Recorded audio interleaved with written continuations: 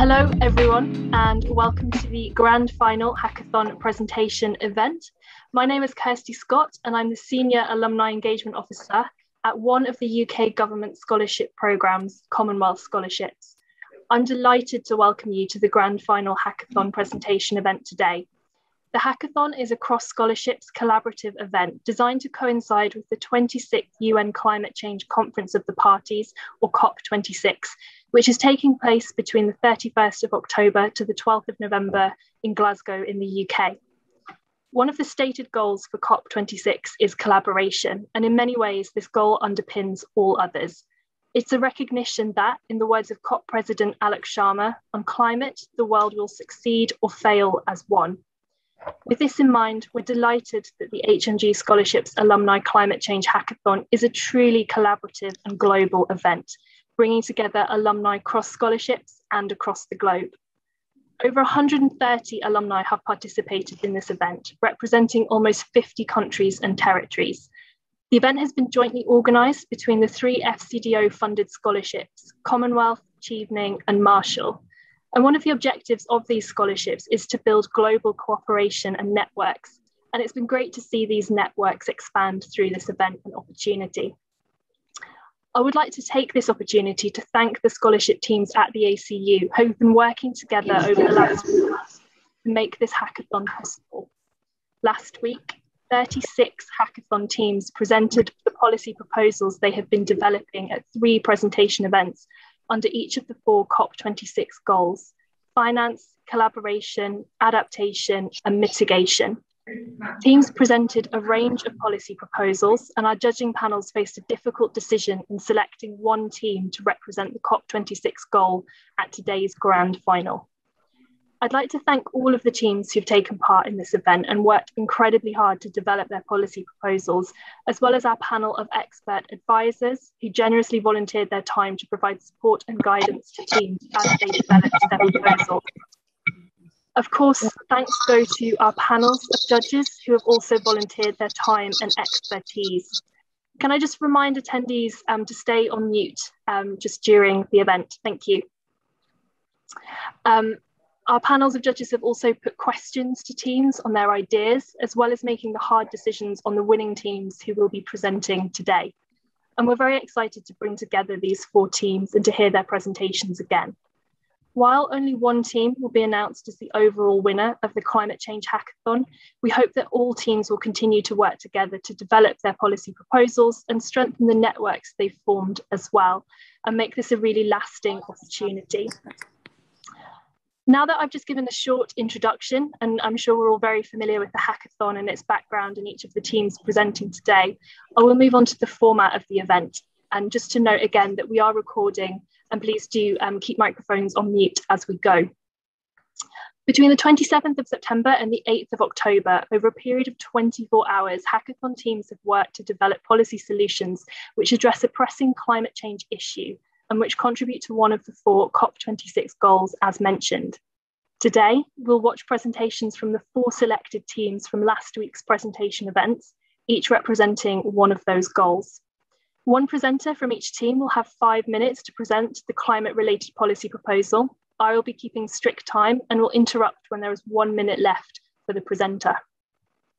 Another member of the team will be answering questions submitted by attendees via the chat box. So if you do have a question, we encourage you to pop that into the chat box as you're thinking of it. Don't worry about distracting the speaker, as another member of the team will answer. Following each presentation, our judges may ask 1 to 2 questions live, which will be answered by the presenter. But again, we encourage everyone to put any questions to the team using the chat box. And that brings us to our judges today.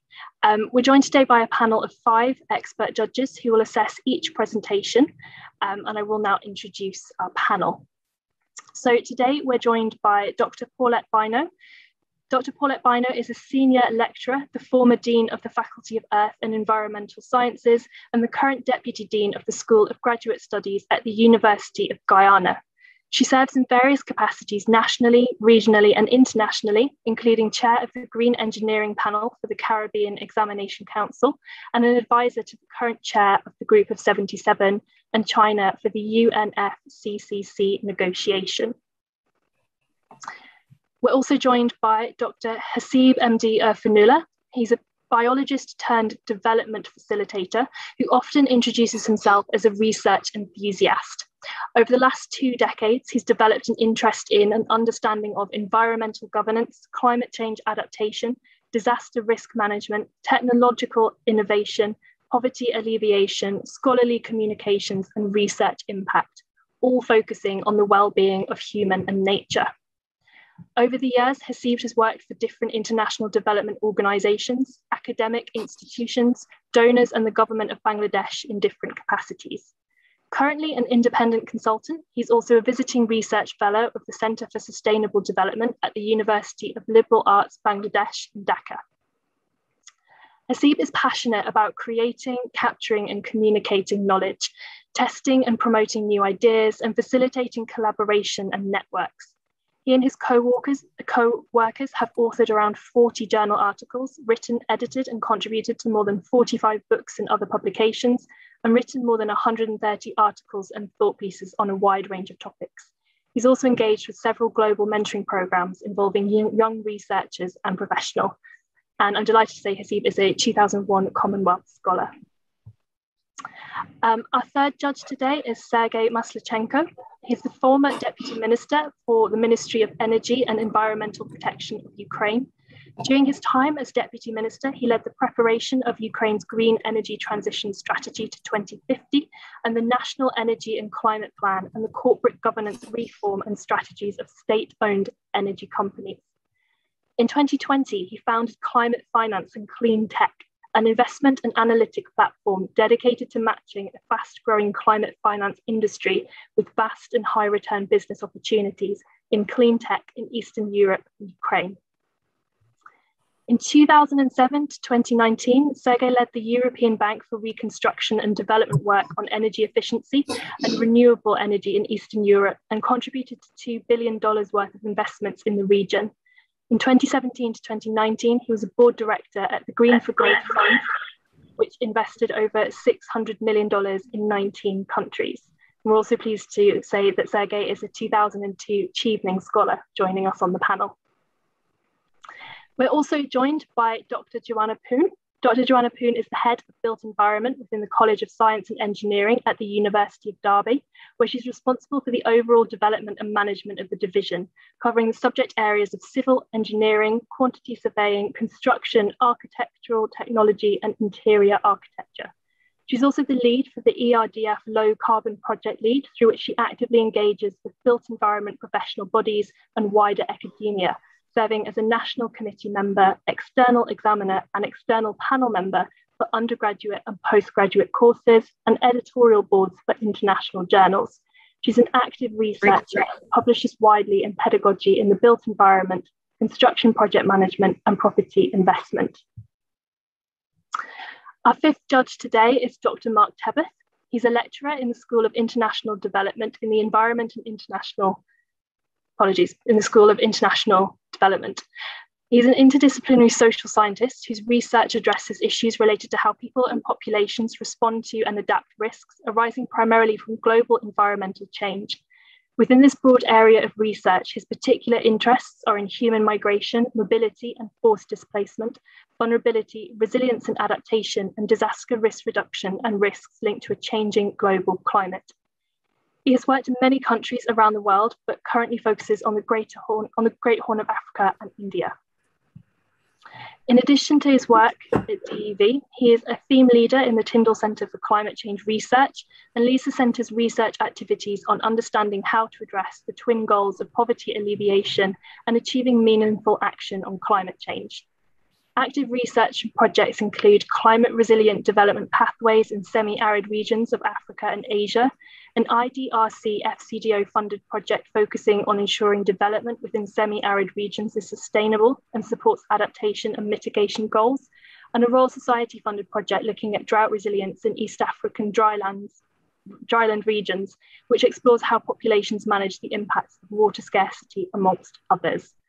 So we have a very expert panel joining us today. So welcome again to our panel of judges who I'm sure are looking forward to the team presentations.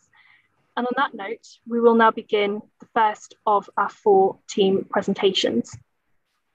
The first team will represent the COP goal Finance, and their team is Accessible Finance Brazil, the team name. The team is comprised of 9 members, and all are from Brazil and are all Chevening scholars. Our presenter will be Guilherme Castro, and answering questions in the chat box will be Manuela Rangel Cantalice. Over to you, Team Accessible Finance Brazil. Thank you, Kirsty. Welcome, everyone. We are the Amazon Green Credit Hub, a multi-stakeholder platform to facilitate microcredit origination through an environmental justice lens. First slide, please. Brazil is one of the 10 largest emitters of CO2 in the world, and 72% of these emissions come from deforesting. So the no-return point of the Amazon destruction should be a global priority. Like climate change, the impact of the forest destruction is extremely unequal, especially for smallholders, indigenous people, and communities depending on the forest to survive. However, due to the lack of economic and political incentives, there is still strong pressure to deforest. An effective tool to help smallholders and sustainable cooperatives fighting this problem would be providing financial solutions to promote bioeconomy value chains. Yet, the access to funding is also unequal to these groups. There are several challenges, including the document regularization and banking condition, too high ticket offered by local institutions, and the lack of capacity to prove a recurrent revenue. The consequence is that even when green finance is available to invest in mitigation and sustainable projects, due to the lack of local knowledge, the money doesn't reach who is in most need of it.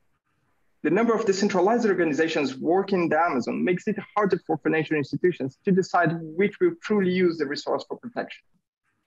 Moreover, applying traditional market tools to evaluate cooperatives' capacity of repayment are still not enough, as it should consider other factors such as their contribution to keep the forest standing.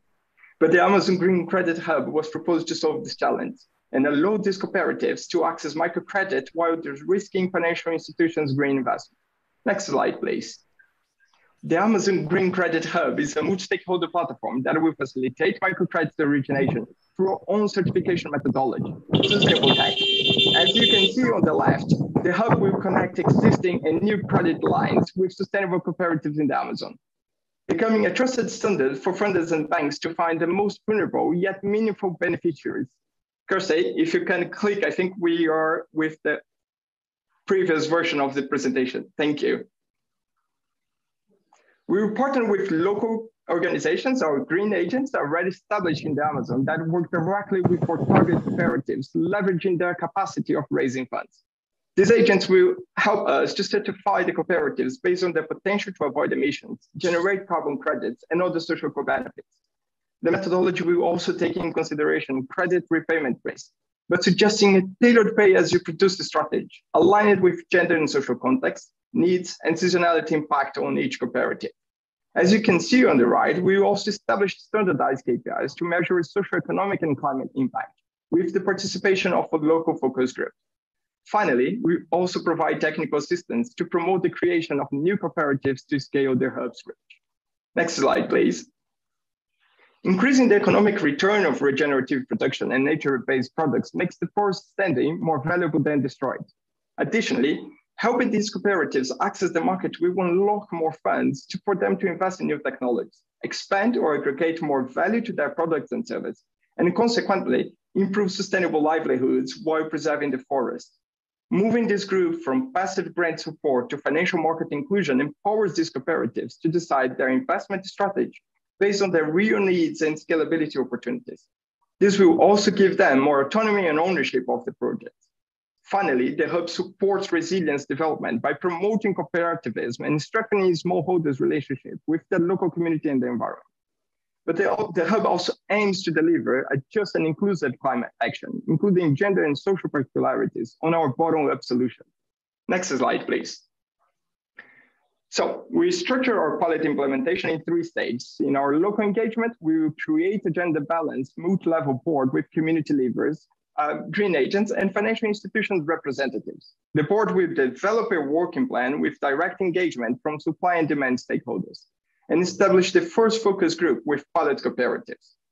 In the second stage, we'll focus on the methodology development with the selection of the primary funder to support the hub. and developed a sustainable tech certification through a digital platform to connect cooperatives with funders. Finally, we will focus on microcredit origination, certifying the first round of beneficiaries in partnership with green agents, and facilitating an opening round of investments for certified cooperatives. The fees paid by financial institutions to access our certified cooperatives will fund the hub's operation. A performance fee for successful projects invested through a platform will also ensure that our expansion plans go through. The choosing cooperatives will receive our service free of cost and also expect to remunerate green agents based on the quality of information they will provide to us. With the TA, we aim to help more communities to develop social capital and establish new cooperatives. Our method can be replicated in other regions of Brazil where economic pressure for environmental destruction is also a problem. We are the Amazon Green Credit Hub. Thank you very much. Thank you very much for that really comprehensive presentation of your policy proposal, and apologies for the animations that were remaining in your slides there. You handled it very well, thank you. So over to our judging panel. Judges, do you have any questions for this team? Yes, we have a hand up from Mark. Hello there. Thanks very much for your presentation. My question is the extent to which you've looked at other locations and drawn on those for inspiration. So have you seen something similar to what you have been proposing working in a different location, which I think would be a really good demonstration of feasibility? Hi, Mark. Thank you very much for the question. I think that one of the examples, we try to do interviews with local people, not only from the Amazon forest, but also one of our advisors, which was Sirazun, is an expert in Bangladesh. And she helped us to make a reference for the connections of the bottom-up approach. So we haven't found one organization that makes this integration. And we believe this is the innovation side of our proposition. You have many other organizations already acting on the ground in the Amazon forest, including offering funding for these cooperatives. But one of the challenges we identify when speaking with this in our research is either the ticket was too high. So really micro cooperatives could not access the funding that even localized organizations offer to them. And the second one is you have a lack of a standardization, which will help financial institutions to understand whether they can invest or not. So I think that the innovation that we try to create our own is exactly this connection organization that will make this methodology standardized across the players we already have in the area. But we didn't look for we didn't find exactly one similar institution that is making this connection as we are proposing at the moment. Super, thanks very much. Great, thank you both. The second live question, we have a hand up from our judge, Sergey. So over to you with your question. Hi, thank you very much for the presentation. Just wanted to ask probably a basic question, which I probably missed. First, I mean, what type of loans, right, you are considering here? So for harvesting or SME, or, I mean, can you give a bit more details? And second question, I understand you're going to solve some organizational issue, and the size of the loan is high, you mentioned, but what are kind of key barriers now for the current borrowers which you're going to solve through the platform? Thank you. Perfect, Sergey. Hard questions, which is good for us so we can explain. The first point is we want to facilitate microcredit origination, but we won't be responsible for loaning the money directly. We discussed it with financial institutions in Brazil already, and one of the good examples is Santander, which is a big bank, and they already have the Prosperity Fund. So it's dedicated for microcredit, focus on this type of cooperatives. The problem is literally matching them. And that's where we want to guarantee that the instruments that they already have established from financial institutions reach those that are in most need. So you can have, in this perspective of the methodology, is whatever instrument the financial institutions is already offering to this type of cooperatives, it's open. We've just certified that they are good enough based on not only on the repayment strategy, but also the climate impact that data cooperatives will offer inside the Amazon forest, but then scaling to all the areas of Brazil that is not focused when we think in scalability. You could replicate this methodology saying, okay, what is the local context and how I can adapt the methodology for institutions that are not focused on the Amazon, but it's focused on the Cerrado or the Atlantic forest as well. So we can have this adaptation, and that's why we decided, rather than getting the money from the financial institutions, just making the connection with them, which simplify and makes us more viable in our perspective. The second point is the barriers. I think that the barriers at the moment for the cooperatives is because they are too small, and considering the geographic region we are attacking, you have lack of documentation. You have bank access. It's a complicated item for them. So we were discussing in our research, and many cooperatives would depend on a bank boat. So they only have access to the bank twice a week, for example, when that boat is navigating through their region. So our idea is, how can we start with that people that is already, let's say, pre-approved for banking in the near area of big cities?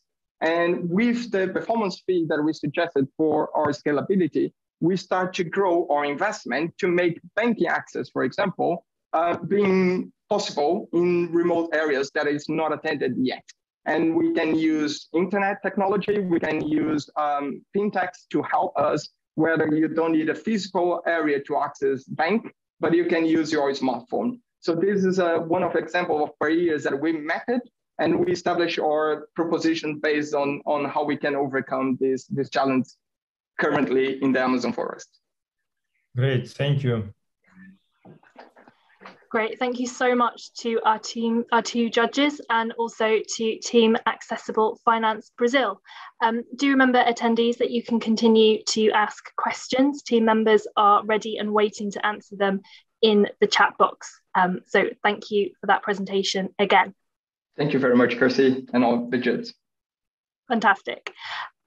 We will now move on to our second team, who will be presenting under the COP goal collaboration. The team is Sunrise and has 3 members, all from Nigeria. It's a mixed team comprised of Chevening and CSC alumni. Our presenter will be Ire Olua Adegoka, and answering questions in the chat box will be Yetunde Fadii. So over to you, Sunrise. Okay, welcome everyone to this presentation. I'm really excited to be here. Before we go into the depth of this presentation, I would just like to give some context around the Nigerian energy situation. So between 2016 to 2021, the Nigerian government has introduced at least 5 innovative policies relating to climate change and energy access targeted at rural population. But our evaluation of these policies, looking at several key assessment metrics like affordability, adaptation, distribution, and stakeholder participation, we realized that these policies do not necessarily tackle the challenges that are facing poor and vulnerable population, and it also lacks sufficient operational inclusiveness to help Nigerians achieve its NDC goals. Next slide, please. A review of some of these challenges helped us to identify some of the key challenges that is currently affecting the development of the Nigerian rural electrification process. We still see the increasing use of fossil energy sources, which is affecting the rural landscape. We also see that the current mini-grid programs is actually very unaffordable and thereby marginalizes vulnerable and unserved population, even within existing sites of mini-grid, leading to a high rate of zero users. We also see that there is also a lack of diversification, resulting in low adoption of other technologies, as these projects and programs are currently dominated by solar energy, which means that other technologies like wind, hydro are currently being neglected. We also see some of the challenges that the consumers are currently just beneficiaries, and they are not being put as the center of these innovations and this policy. We also see that the administration of these policies is actually much more centralized and is much more adopted towards the top to bottom approach. And because of these challenges, we still face serious challenges in financial inclusion, as these customers lack the financial access to modern energy services. And lastly, we also identify that some of the solutions being preferred are, reflecting on solar technologies that are unscalable, and due to adequate monitoring and evaluation process, they are currently contributing to electronic waste in our communities. Next slide, please. So our solution is based on identifying some deliverables that we believe are feasible and practical and achievable between now and 2023. We see the importance of developing about 1,000 community developed projects in collaboration with the community owners, and leading to a diversified energy mix focused on 50% on solar, hydro 20%, wind 20%, and about 10% on other energy sources. We also hope that with our projects, we can be able to achieve a 35% reduction in Nigeria's electricity sector emission, which currently sits at about 60%. That is, the electricity sector currently contributes about 60% of total emissions. We also see the importance for planting of about 5,000 trees of local importance, based on the assumption that 1 tree will be planted for every 2 kilowatts of power plant constructed. This will help in offsetting carbon and deforestation impact. We also see the utilization of existing social protection fund through the creation of a electricity subsidy for the poor communities in this existing site.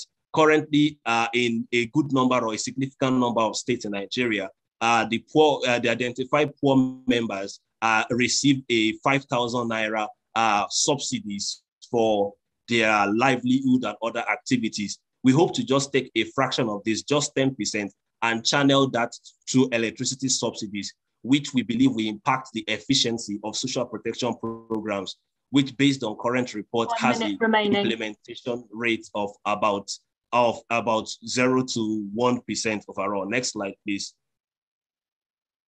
So we believe that this impact of this project will help to reduce the reliance of climate-sensitive resources through impacting these various sectors, as you can see on your screen. Next slide, please. So part of the process of our implementation of our policy is, we believe that our policy will include a consultative process, diversification of and localization of energy resources, leveraging of social protection scheme, a decentralized coordination, and a multi-stakeholder model whereby the poor and vulnerable are recognized as key actors in their own development. And we also see the need of the introduction of a cradle-to-cradle analysis, so that each developer is limiting their environmental hazard, and this can be effectively tracked. In summary, we believe that our solution, our proposal will really help, to ensure that energy access is really all-inclusive and offers sufficient social protection to the poor and vulnerable, and it allows our communities to actually play an important role in defining their own future. Thank you.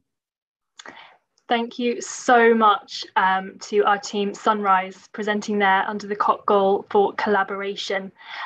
Fantastic information in that proposal. Do we have any questions from our judges for Team Sunrise?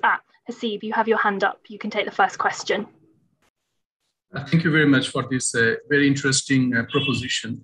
I was just wondering, in many of our countries, it is quite challenging to have a policy approved.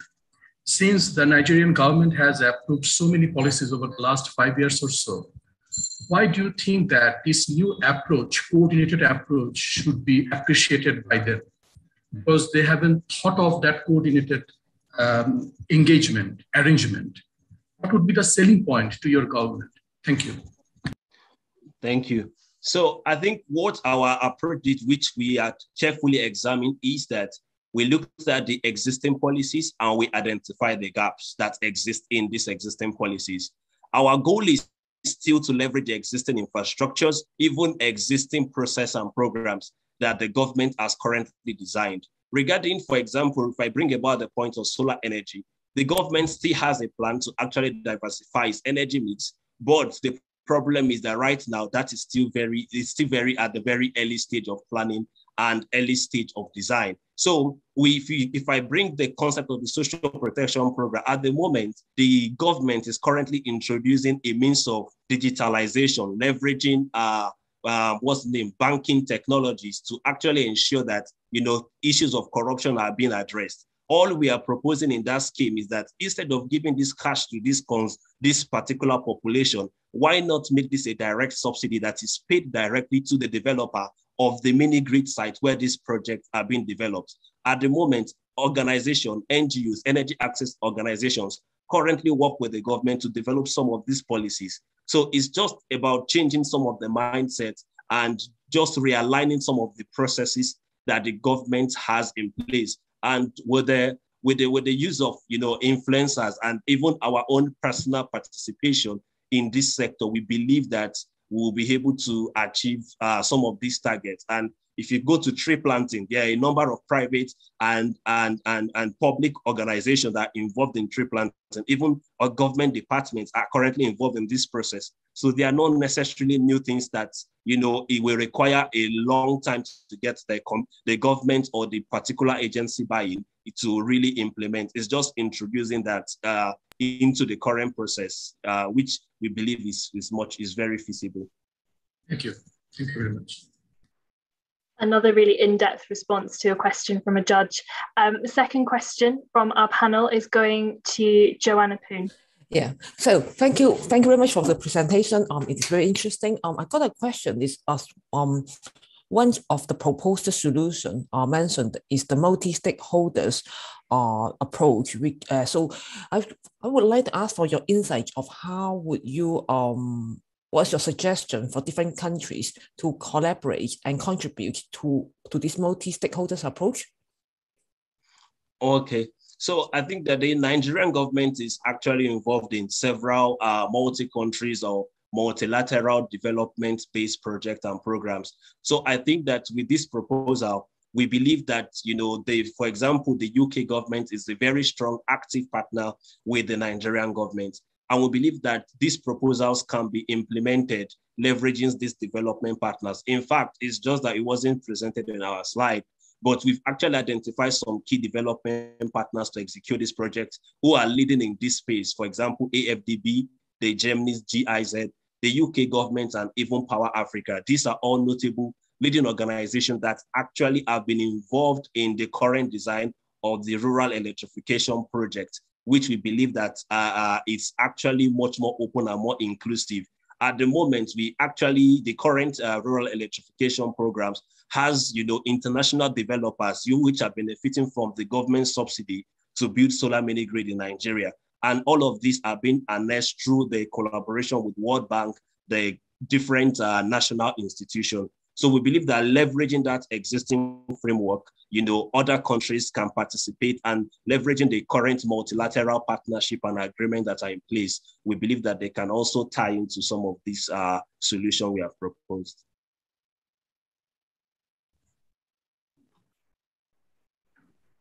Fantastic. Thank you so much to Team Sunrise for your presentation and those responses to the questions. There are a few more in the chat box, so you will be responding to those quite soon. And just to remind attendees, if you do have questions, please pop them into the chat box and team members are ready to answer them. We're halfway through our team presentations now. So I'm going to introduce our third team. Our third team is called Mountain Mates, and they'll be presenting under the adaptation goal. The team has 4 members representing all 3 scholarship programs. That's Chevening, CSC and Marshall. Team members are from the USA, India, South Africa and Pakistan. Our presenter will be Sibulele Ngomane, and answering questions in the chat box will be Gitanjali Singh. So over to you, Mountain Mate. Thank you, Kirsty. I'm Sibulele and pleased to present the Mountain Mates policy. Next slide, please. Our policy focuses on the Hindu Kush Himalayan region. This is a transnational boundary covering 8 countries and over 200 million people. It is a fragile ecosystem and most vulnerable to climate change. For example, there is rapid population growth, high poverty incidence, and a growing food insecurity. Given that the majority of the population are engaged in agriculture, extreme weather patterns triggered by climate change will severely threaten the lives and the livelihoods of the people of the HKH. Therefore, it is essential to strengthen agricultural practices in this region. Next slide. Our solution to this problem is to introduce indigenous crops and livestock species back into the region.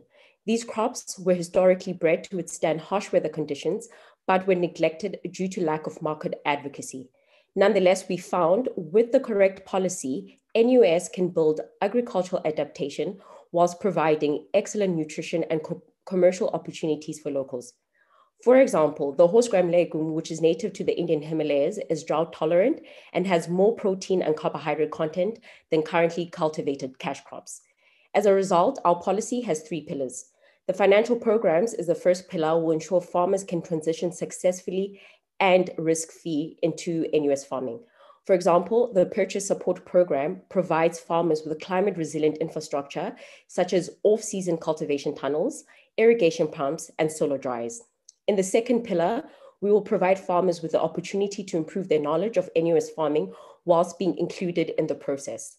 The final pillar focuses on increasing the market value for NUS foods. As a first step, we will tag NUS foods with geographic indicators. GI tags are a WTO instrument which show the region and the characteristic of a particular food. When we did our research for this hackathon, we found Himalayan NUS foods are not GI tagged, which limits their advocacy. Well, most Himalayan NUS foods, sorry. We will not only GI tag these foods, but also include climate resilience as a key characteristic. Once a food is GI tagged and sold in the supermarkets, it will be stamped with a specific brand logo, which will encourage its consumption. We created a prototype of this logo, which you can see on the right. If I may mention, our 3 policy pillars also mirror the 3 pillars of food security, which are accessibility, affordability, and absorption, which leads me to our impact. Next slide. Firstly, our policy will ensure sustained agriculture despite unpredictable weather conditions. Secondly, given the intersectionality for climate change and food security, our policy will have a triple bottom line impact for people, profits, and the planet. Farmers will have a stable and diversified income, poverty and malnutrition will decline, the HKH region will enjoy climate resilience and increase biodiversity. These results will also aid in meeting at least 7 of the Sustainable Development Goals. You can find those examples to the right.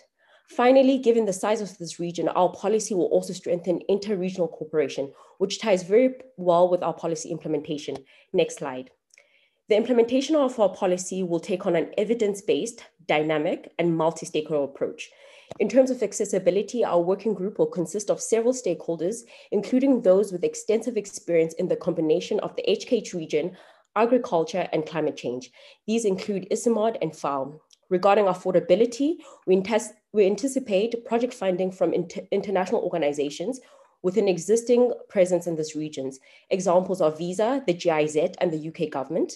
We know, for example, that 7% of the UK's ODA to Pakistan already goes towards this region, as this is one of the priority areas for the UK government.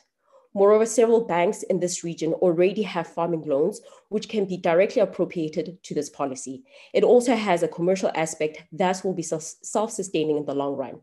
Finally, we'll scale our policy with a 6-phase implementation plan.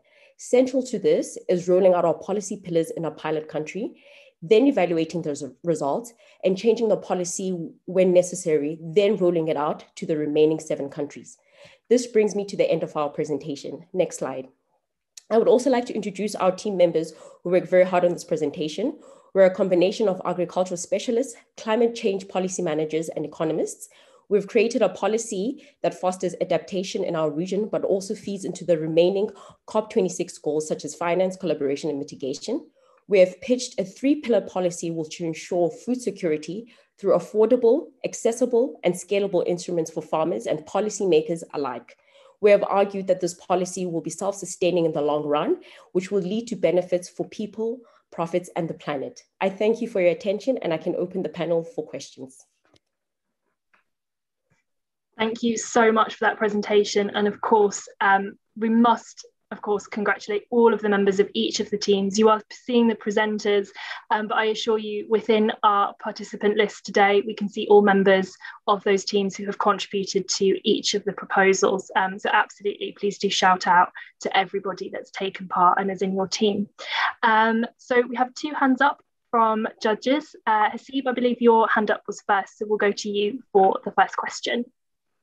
Thank you. Thank you very much for this very interesting proposition. I was just wondering, all is good, reintroducing the underutilized species, both plants and animal, and focusing on 3 pillars. But the whole area is quite politically quite diverse. Their relationship, they share so many things, water, ecosystems. But don't you think that it is quite a big risk to propose these throughout the region? Have you seen, during your research, have you seen some other areas where cooperation took place that actually inspired you to propose this kind of, Hindu Kush, Himalaya, Hindu Kush region-wide intervention? Thank you so much, Hasib, for your question. I would just like to clarify on the second part of your question. Do you mean inspiration from the HK region or from other regions? In this particular region, because it is so diverse, do you see any positive things that happened recently that inspired you to propose this? Thank you. Yeah, awesome. Thank you so much for your questions. We definitely agree with you that this is a very big area. And I think it's a very fair point to point out that with any policy, be it ours or any others that are proposed in general, political will is an essential barrier. I think though with our policy, our region makes it a very critical area. So we're reading earlier today that in about 80 years, at least 36% of the glaciers in this entire region will melt. This means that whether we like it or not, this will impact the region. And I mean, even if you look at statistics, even if we stick below the 2-degree rise in targets in this region, for the HKH region, the temperatures will still rise by above 2 degrees. And I think this is already a very good point for political actors in this region to be very concerned and to also have political will. I think in our implementation phase, I also mentioned that we'll include multi-stakeholder approach. So I think this is very important for any government and countries as well, to have people there that have either provide checks and balances and also provide expertise. So we would choose a convening body that obviously has people from the HKH region, but also has people who are not politically bound to this region, however, are experts or have enough project funding to really push for this policy to go through. To answer your second question, yes, I think, so yes, we haven't seen in the HKH region where the NUS foods are being implemented, but it definitely is already within the climate change landscape, a unified region where policymakers and international donors are already focusing on. I think you're very correct in saying that biodiversity, such as the different plant and ecosystems, are being already implemented and being focused on. And I think this is why our policy is also very innovative, because we are also looking at the people. We went, the first thing we decided when we were working on our policy is the region. And we decided that we want to focus on this region because it's very critical, but we noticed that a lot of these policies don't directly look at the impact that it has on people. So our policy really focuses, as mentioned, on the lives of the people because they eat the agriculture that's produced, but also most of them are farmers. So then it also creates opportunities for commerce and also reduces poverty for them. Thank you. Thank you so much. Another really comprehensive response to judges' questions there. Your second question is going to come from Dr. Tebeth. Hello there. Thanks for the presentation. That was really super.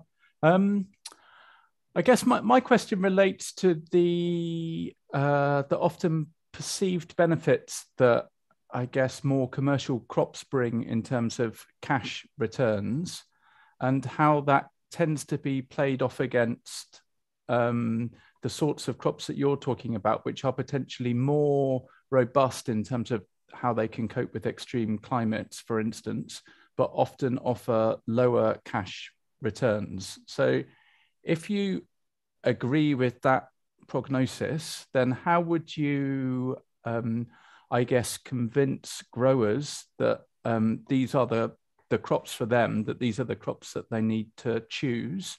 Or equally, how would you convince them that actually these particular crops can give greater returns, maybe over a slightly longer time frame than perhaps one growing season?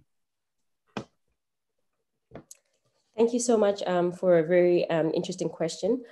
I think, firstly, maybe something we should have mentioned in our presentation is that we're not fostering a complete substitution. So there will still be some staple crops farming. What we are fostering is more the diversification of the crops. If you look into the agriculture of cash crops, such as potatoes and rice, they were genetically bred to be produced in ideal weather conditions. As also mentioned then in our presentation, this won't be the case, unfortunately, for the HKH region. Thus, we definitely need crops that can also be planted in unseasonable weather or harsh conditions or unpredictable conditions. So then when you have the combination of cash crops and also our NUS crops, this will create a very diverse and also stable access to agriculture.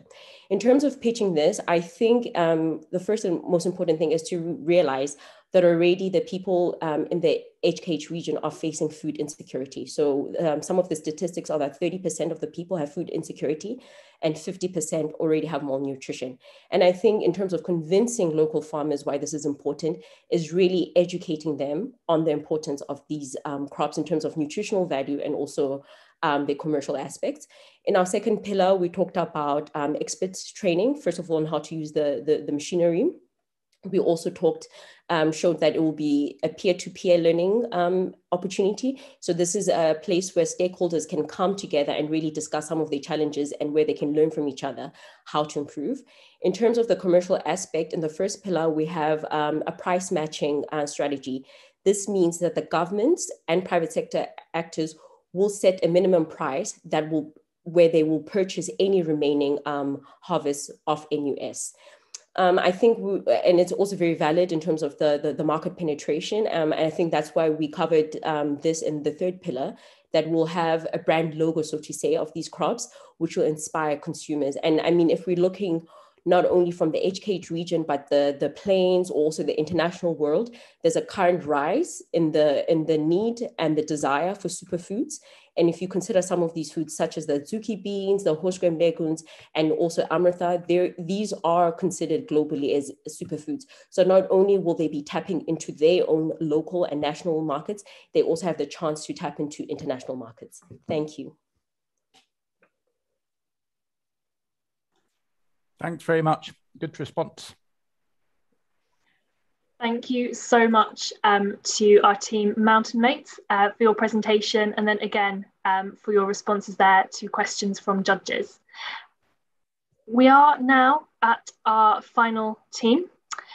So our final team today is IMAGED, which stands for Incentives for Mitigating Agricultural Greenhouse Gas Emissions with Data. They will be presenting under the Mitigation COP26 goal.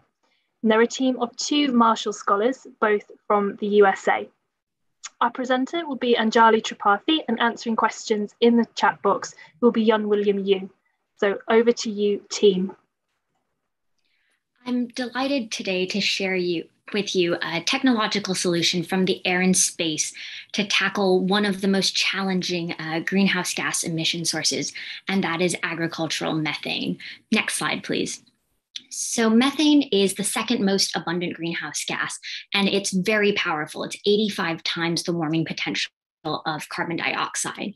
As you can see in the image on the right, agriculture accounts for over half, roughly half of total anthropogenic methane emissions.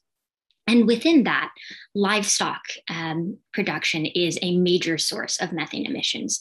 In the US, where our team originates, animal production is largely concentrated in industrial production lots known as concentrated animal feeding operations, CAFOs, and these tend to be methane super emitters.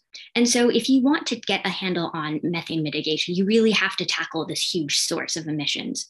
But it's been really difficult to do that, in large part because the data for where the emissions are coming from, especially for individual farms, has not been available.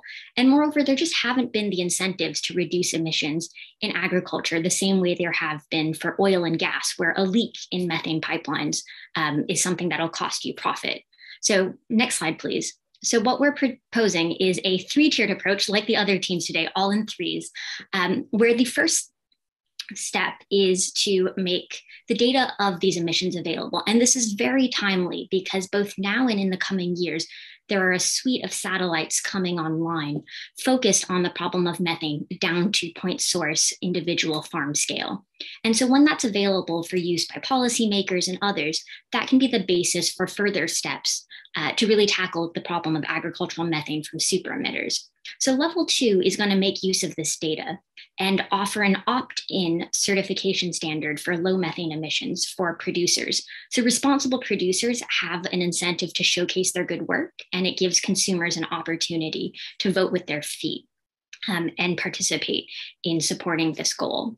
Once you've built up this consensus, which is very important for really a convening power, then you can transition to level 3, which is to have an all of government and all of society approach to agricultural subsidies that are based on this emissions data.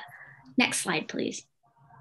And so NASA has actually done a pilot project with the state of California. And what they found is that 10% of methane super emitters across the state from oil and gas, agriculture, and waste management are responsible for 60% of emissions. So we've done the math for our team. And if you actually calculate the US and EU's agricultural livestock methane emissions and what could be reduced with our proposal, the impact is about 5% of total methane emissions. So that's 1/6 of the global methane pledge made by the US, Europe, and about a dozen other signatories to reduce methane emissions by 2030 by 30%. And this would contribute 0.2 degrees C reduction by 2050. So this is a remarkably powerful approach for mitigation, and it's already been proven in the state of California. So we're glad that this policy proposal empowers both producers and consumers to get involved in low methane emissions and to really champion this idea. But we're also really proud to contribute to helping vulnerable communities, because this will help reduce emissions that cause respiratory and cardiovascular problems and agricultural farm labor, who's often overlooked in some of these policy proposals. But at the foundation of all of this is making the data available to policymakers, academics, and others so that you can manage what has otherwise been invisible. Next slide, please. And so what we would like to do is based off of the NASA California Methane Survey, where here's a figure showing you all of the sites that they surveyed in California. And that box actually shows you a dairy farm where the blue is the methane leak. We want to actually use this data for our first step, which is to do a report projecting out the economic impacts and prototyping our proposal. Once we do this with the existing data set, we actually plan, and we've already started on this report, I should say, our plan is to actually socialize this with trade and industry groups to get their interest in building a low methane certification alliance. Because once we've got their buy-in and interest, it's much more feasible to transition elsewhere. And so then we can share this with governments and others. So we hope that using this data infrastructure from these satellites that are coming on board, we can drive an ambitious but feasible mitigation goal. So with that, I'll stop there. Thank you so much. And thanks to my teammate, William, who has been amazing. Thank you so much for that presentation and some really interesting ideas again there. And again, the power of 3. As you've mentioned from the other policy proposals that we've seen today. I'm just checking, we do have a hand up from one of our judges. So the first question will come from Sergey. Good evening. Thank you very much for a very interesting presentation. And would like to clarify, because this is a quite comprehensive, but very specific at the same time. What are the key bottlenecks you see on the implementation, whether it's related to technical issues? I presume not, because you have quite a lot of data, or probably regulation issue of certificates or subsidies. You mentioned that you would like to link it to the subsidies. This will be another kind of area which may present additional challenges. Interesting to learn. So thanks so much for your question, Dr. Meslichenko. Of course, there are challenges at every stage. If I said there were no challenges, I would be lying. I think the initial one that can be quite a barrier to all of this is the data availability. So those satellites that we mentioned, GHGSat, MethaneSat, Carbon Mapper, they have different timelines and different regional focus and repeats. And so I think because the coverage is uneven, you cannot just jump from level 1 to level 3 overnight. You actually really have to have that period where there are certain farmers who have that data available to them. I want to, for a moment, digress that oil and gas companies have banded together to actually have their own methane sensing because, again, the leaks are profit and there's so much regulation on that. So there, the producers are actually incentivized to do their own monitoring. In agriculture, that doesn't yet exist, but you can imagine if you had this whole structure, you could imagine these, especially in the US where we are really industrialized, producers may be incentivized to do that. But until that point, it's going to be more of a patchwork. And so I think it's something that's going to be a big bottleneck in terms of you cannot have this rolled out everywhere. It's going to be based on the data availability. I'm happy to speak to other challenges too, if you like, but in the interest of time, I'll pause there. Thank you. Great, thank you. I'm just seeing if there are any more hands up from our judges, but I know that questions are still going into the chat box. No, it looks like it's just the one question for you, but again, many are going into the chat box right now. So thank you so much for your presentation as well. Great, thank you.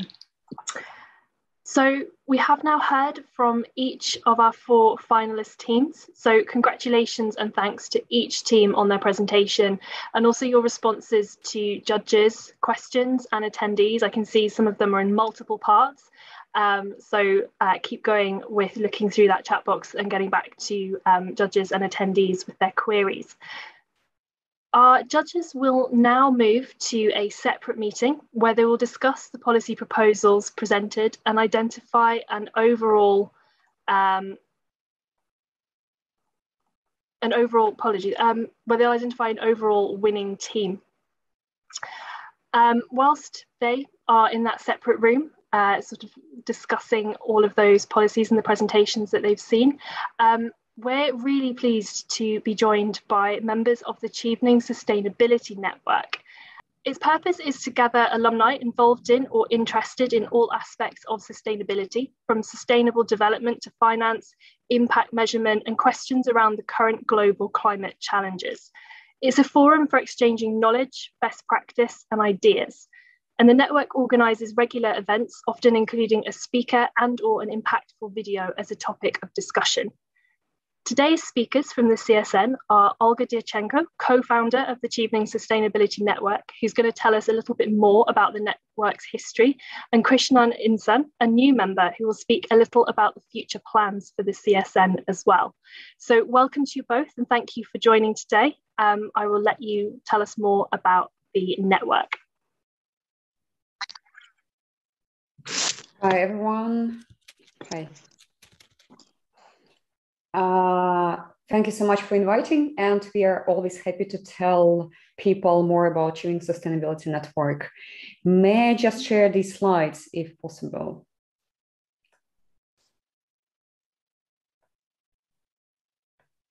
Or maybe it is not possible. Okay, so as it was just mentioned, the Chevening Sustainability Network was founded in 2020 and actually even in 2019. And the goal of Chevening Sustainability Network was to gather people with a different background, but all related to sustainable development. So over this time, we actually grew the community of 600 members. Hello, someone is talking with me. Yeah, okay, should be fine.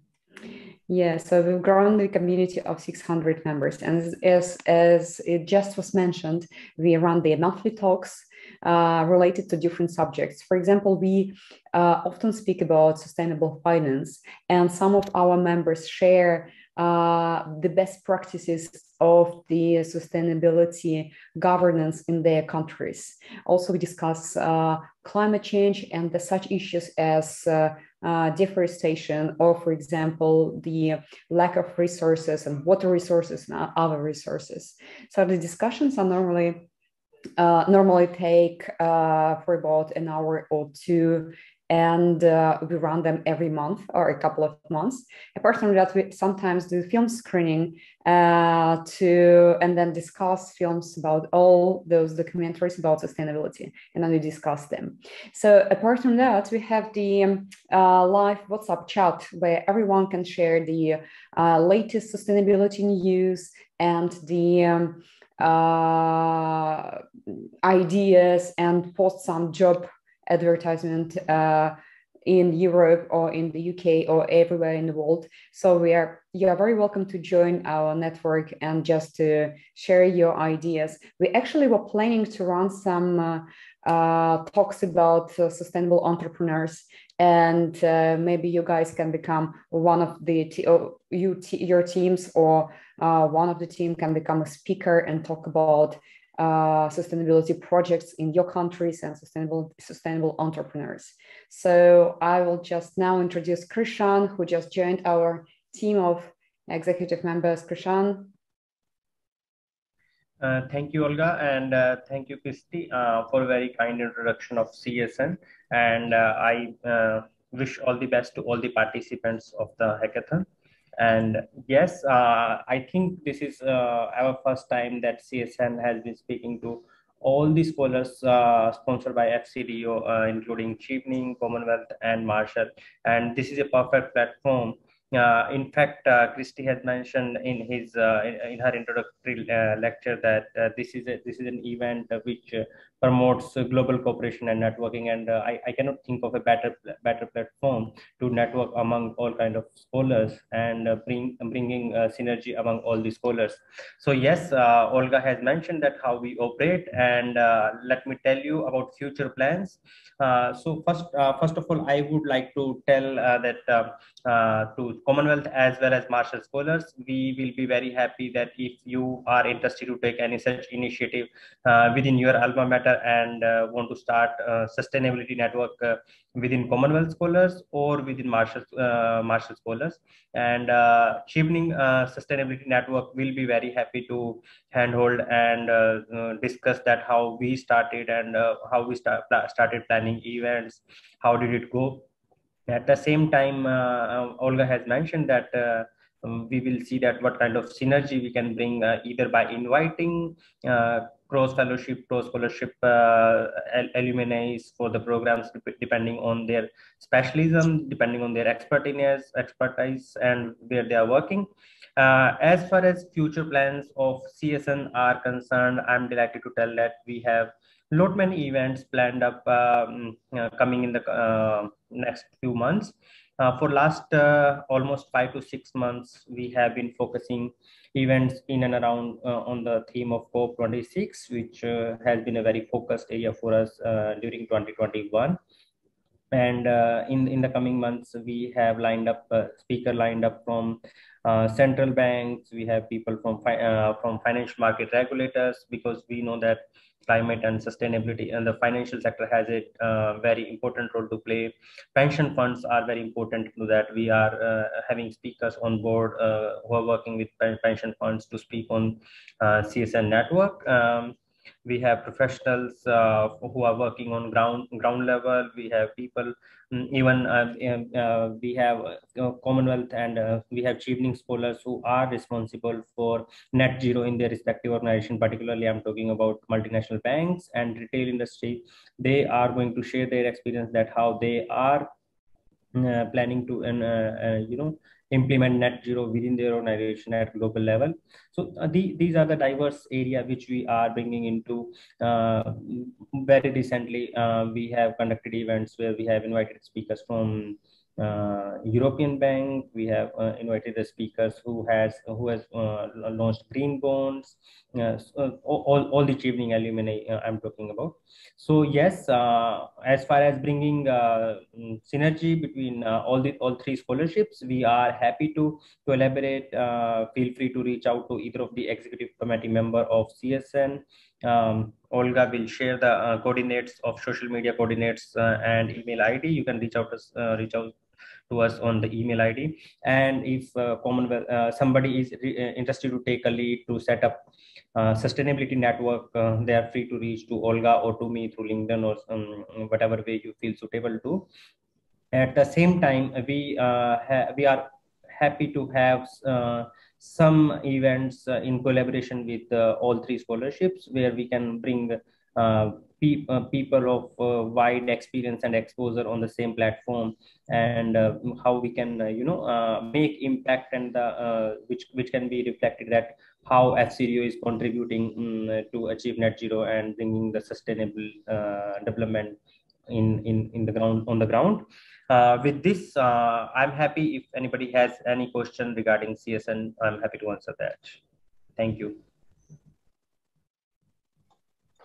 Thank you so much, Olga and Christian, for your introduction to the Chevening Sustainability Network.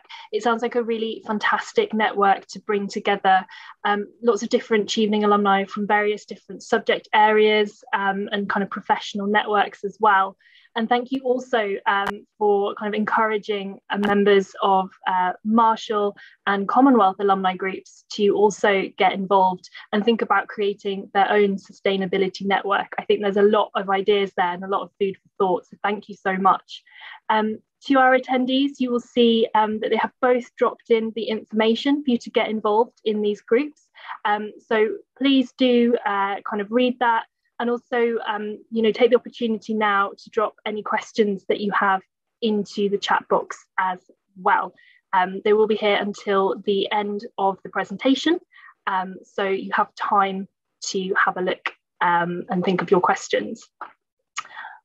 We're going to move on now, and we're just going to, whilst our judges are still kind of continuing to deliberate, this is a video that the Chevening Sustainability Network actually recommended to us.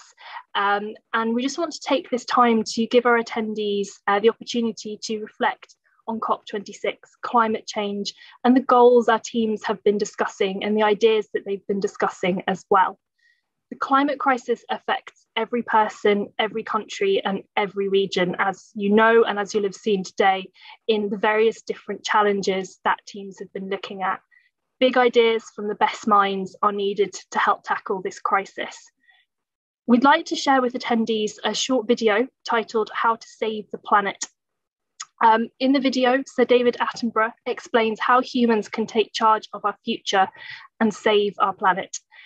You'll see on the screen there a link to a short clip, which is from a Netflix original documentary series and groundbreaking collaboration between the WWF, Netflix, and Silverback Films titled Our Planet. The original documentary series showcases the world's natural wonders, iconic species, and wildlife spectacles that still remain. And again, really reinforces why we're talking about climate change, why we're talking about climate action, and why we need to act now to protect our planet. The video will last approximately 8.5 minutes, and we want to just give this opportunity for attendees to copy the link either from the screen, and I will drop it into the chat box, and watch this on your own device. This will hopefully ensure the best connection and viewing for everybody in attendance. You don't need to leave the event, but please ensure that your microphones remain muted whilst you're watching the video. You'll see from the time there on the screen that we are running a little bit over, but we still have time. And I'm sure everyone will want to come back to find out who our winning team is and the sort of comments from judges. So we will resume this event at, let me work out the time, 18 minutes past 4. And that's when our judges will come back to do the roundup, tell us who the winning overall hackathon team is, and we'll close off the event at that point. and I will call back. So if you keep this event running whilst you're watching the video, you will hear me start talking again when it's time to come back into the room.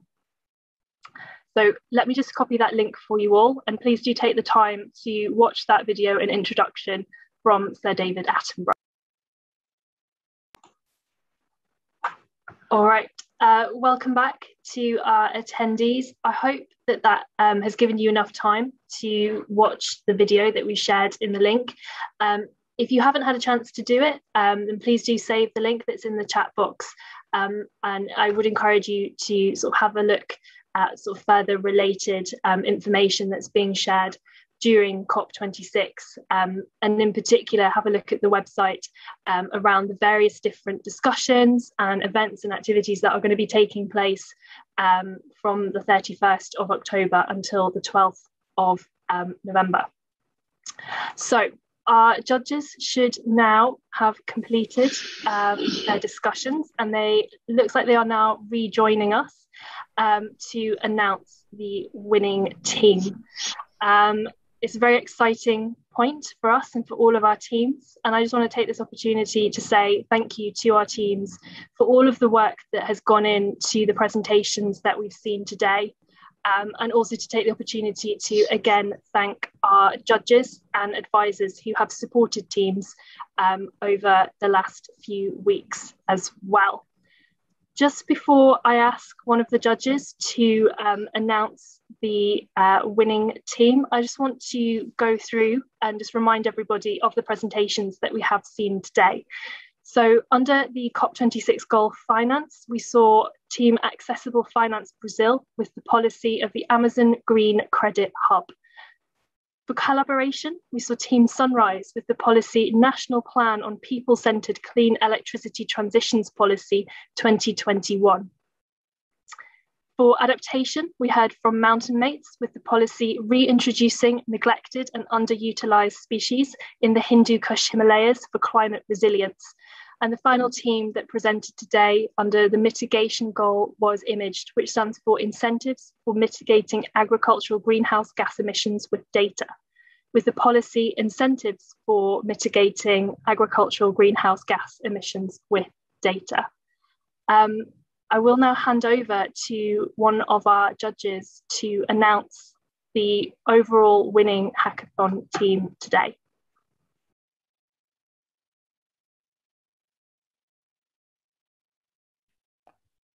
Okay, shall I announce the winning team? We didn't actually discuss this in our we didn't discuss this in our breakout, so we haven't prepped.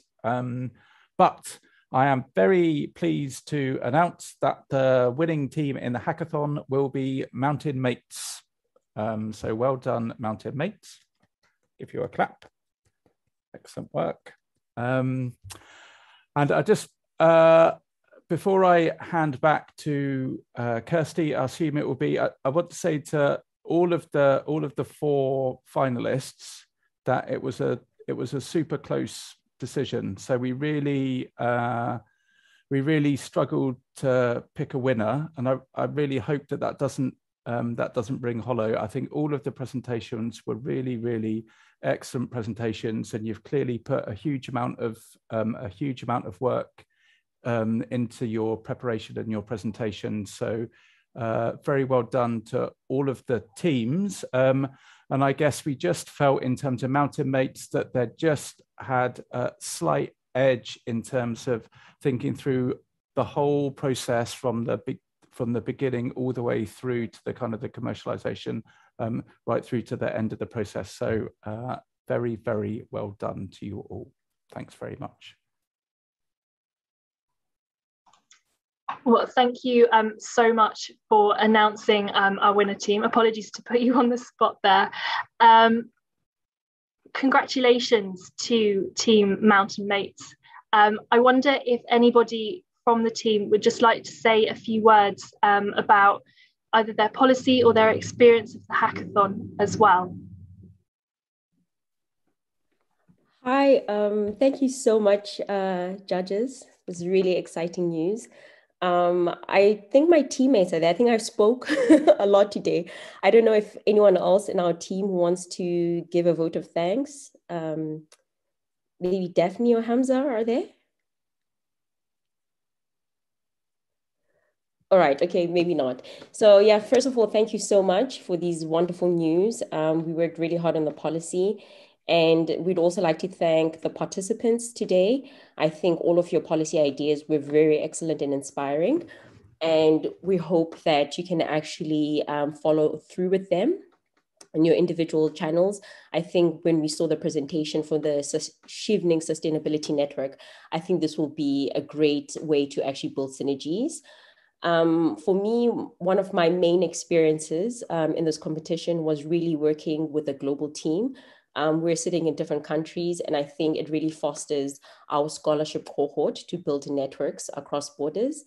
Also, thank you so much to the judges. We're very excited by your profiles, and we really thank you for the difficult questions that helped us in the first round, and also now to really think through our policy as we keep improving it. And last but not least, I would like to thank the HMG scholarships team.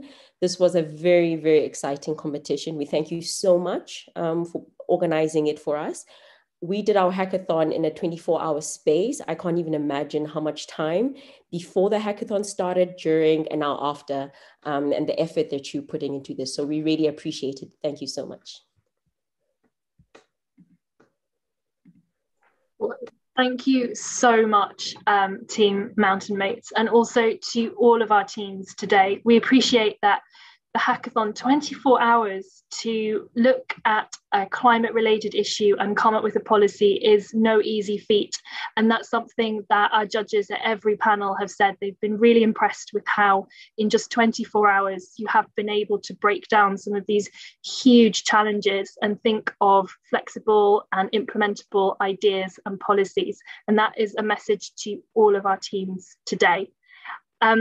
Again, I just want to thank our judges and also our advisors for lending and volunteering their expertise and their knowledge. You've been a real kind of just incredible force to have as part of the hackathon, and also providing that support to teams as they've been developing their ideas as well. I'd also like to take the opportunity to thank all of our guests and attendees today. Up until I think about 10 minutes ago, we were still getting questions to teams into the chat box. So there's obviously a lot of thinking going on and a lot of ideas being created around some of the proposals that have been presented today, which is absolutely fantastic. And as we saw earlier, the Achieving Sustainability Network, it provides an incredible opportunity, similar to the hackathon, to bring together our scholarship alumni across all three programs, Achieving, Commonwealth and Marshall, to really think about how we can face some of the global challenges and use our expertise together and collaboratively to come up with ideas and solutions. I'm going to now bring the hackathon grand final event to a close, and with that, the HMG Scholarships Alumni Climate Change Hackathon to a close as well. We really hope everyone has enjoyed being a part of this. It's been fantastic to see how teams have worked together, and in particular, how new networks and relationships have been formed through this opportunity. And we really do hope that they will be long lasting and will continue long after today's event has finished. As you know, we have been recording each of the presentation events. These are currently being edited and will soon be published on the Scholarships YouTube channels. So there will be opportunities for you to go back and rewatch any of the events, as well as the shorter presentations that we've seen from each of the teams today. So just to say again, thank you so much, everybody, for taking part and for joining today. We hope that you have really enjoy this opportunity, and again, it's something that will be lasting and something to take away from COP26 this year. So thank you to everybody.